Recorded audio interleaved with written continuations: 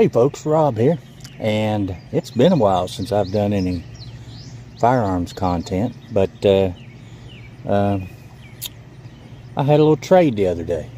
The trade bug's been biting at me again, and so I made a trade, and I'm going to show you what I come up with, what we have here. And I traded for this, and it came with this little pistol rug. This is a used gun, but what I got was the Rossi, and this is the Rossi 887.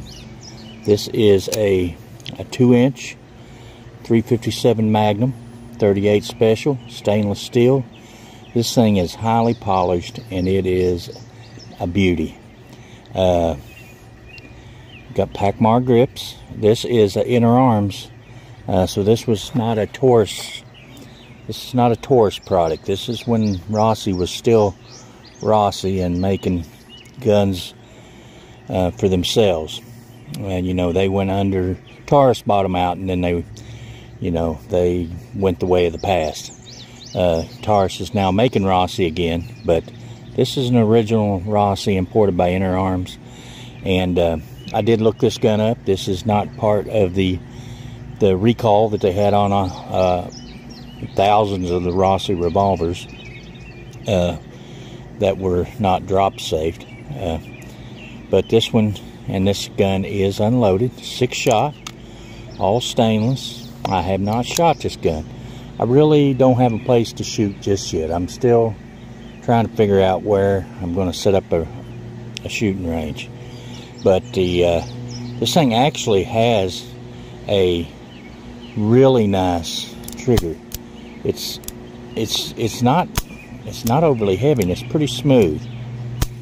You could easily stage this trigger, and it's not a bad trigger whatsoever, and the single action is not bad whatsoever. But traded my T-Sauce PX9 Gen 3 for this,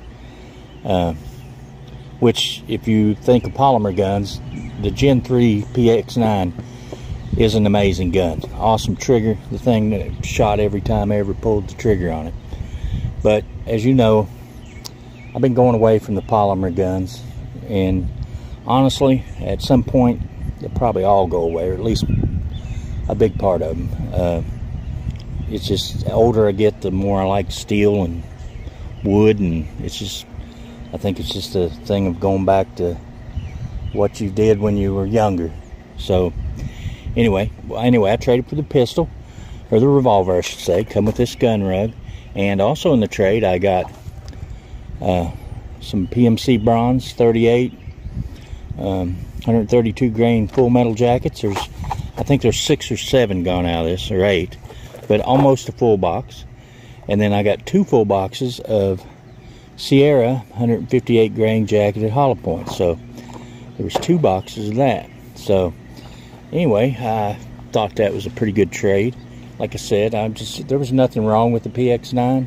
It was an amazing gun. It's just, you know, I ain't feeling the love for the polymer much anymore. This will go into my collection. You know, at some point, like I said, I hope to have all my guns be metal and wood and steel and aluminum and whatever they make them out of other than polymers. But just a quick look at the Rossi 887. Like I said, chambered in 357 Magnum 38 Special.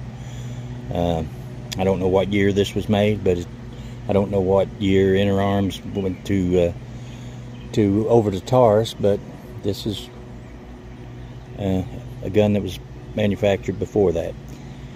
Anyway guys, I do appreciate you watching, and until we make another video, we'll see you guys later.